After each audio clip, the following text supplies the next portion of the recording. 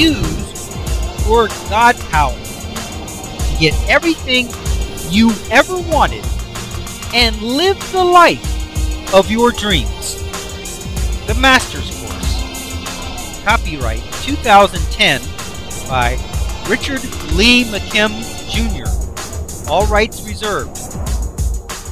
Let the quest for knowing begin.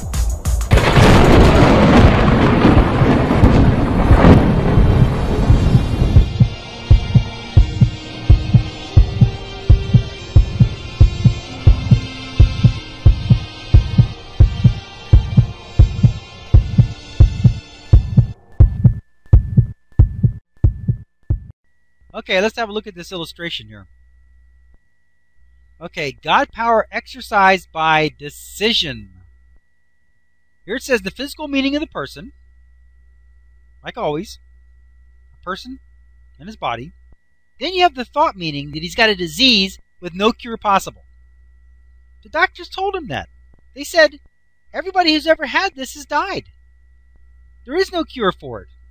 Even though we operated it, it's probably going to come back and it's probably going to kill you. That's what they told him.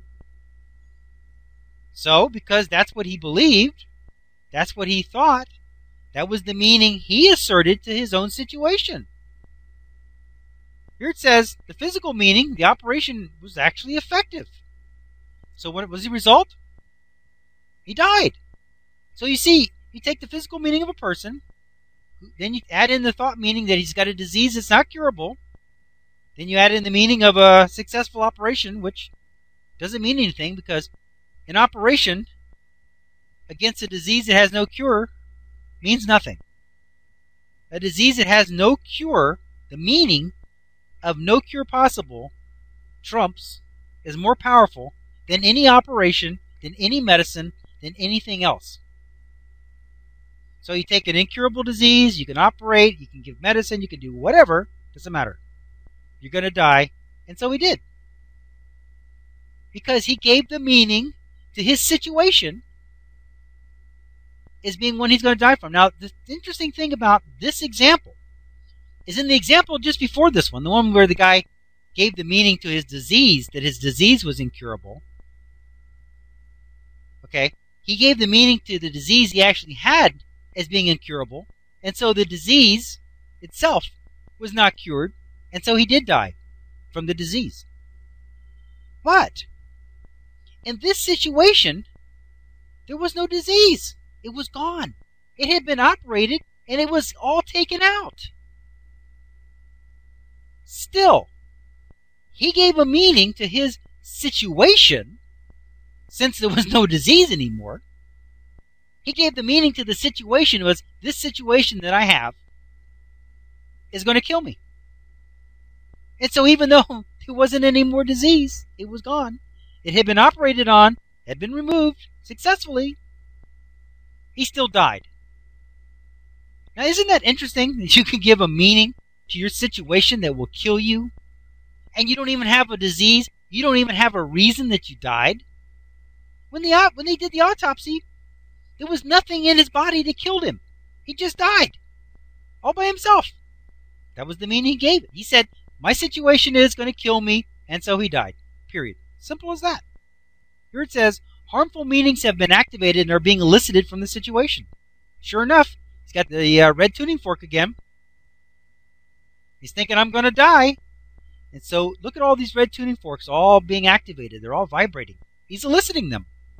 I don't know what actually killed him. Maybe his heart just stopped. I don't know. But whatever it was, he elicited it, caused it to happen.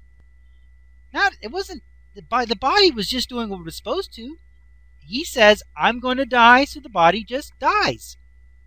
That's what he elicited. Now look at all these green tuning forks. If he would have thought he was going to live, he'd still be alive today.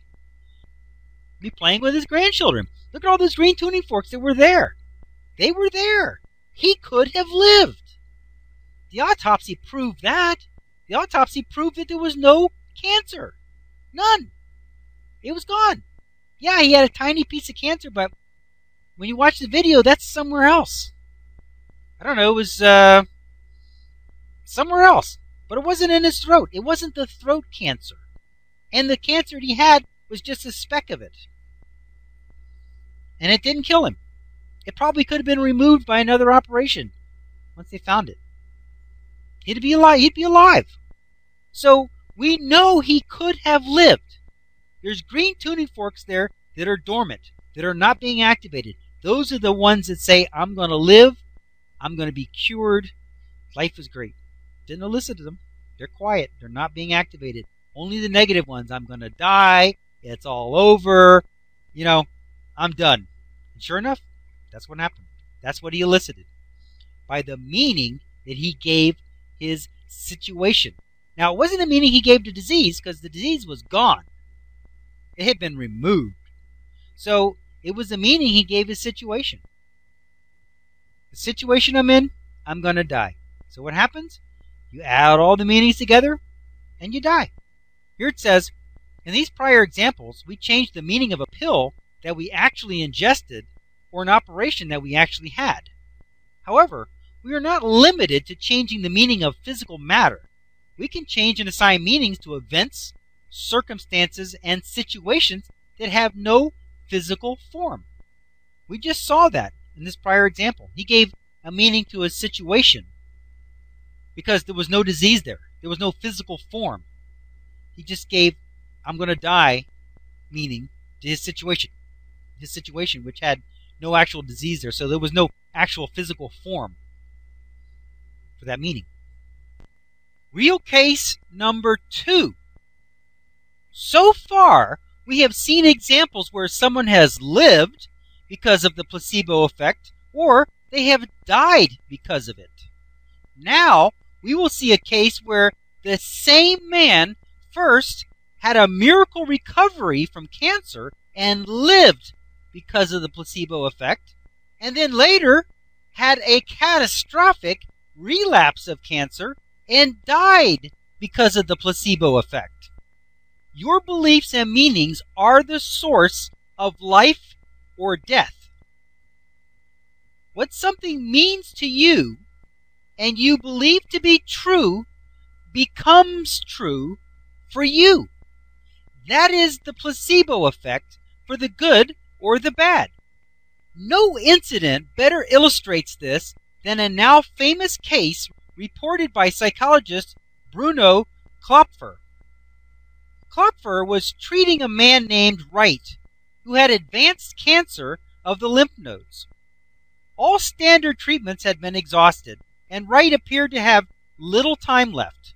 His neck, armpits, chest, abdomen, and groin were filled with tumors the size of oranges, and his spleen and liver were so enlarged that 2 quarts of milky fluid had to be drained out of his chest every day.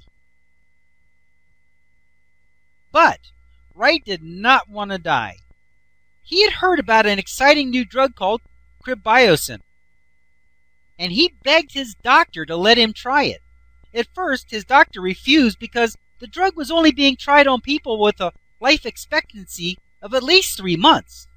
But Wright was so unrelenting that his doctor finally gave in. He gave Wright an injection of Cribiosin on Friday.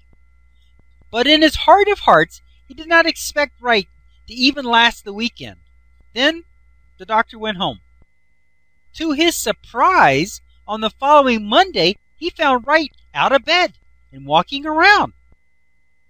Klopfer reported that his tumors had, quote, melted like snowballs on a hot stove, unquote, and were half their original size. This was a far more rapid decrease in size than even the strongest X-ray treatments could have accomplished.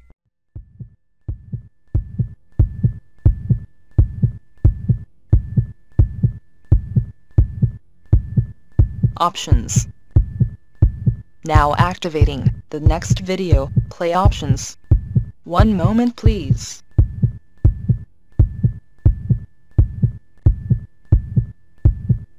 Click on the green arrow to start watching the next video.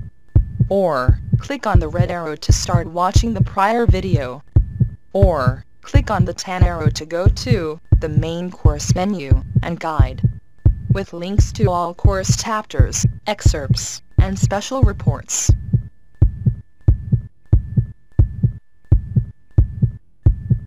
Up next, special video options.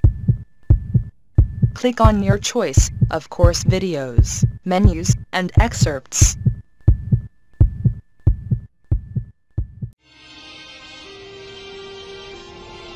Now switching to the special video options menu and activating the video selection buttons.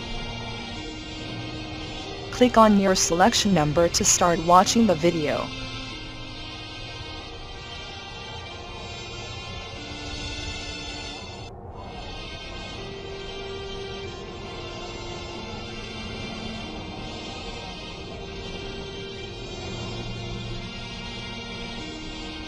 "15 seconds till we switch to the next page with the free download information.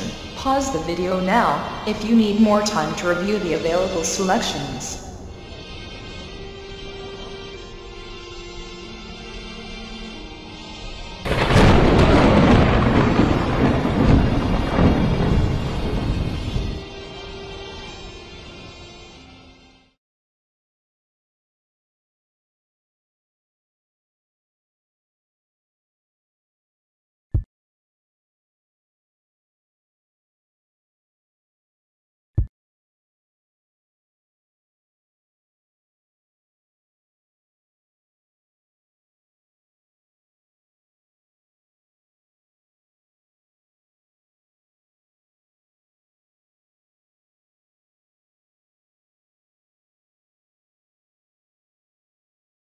This is the end of this course video. Its video number is listed above. To watch the next video, simply click on the next video in number sequence. Thank you.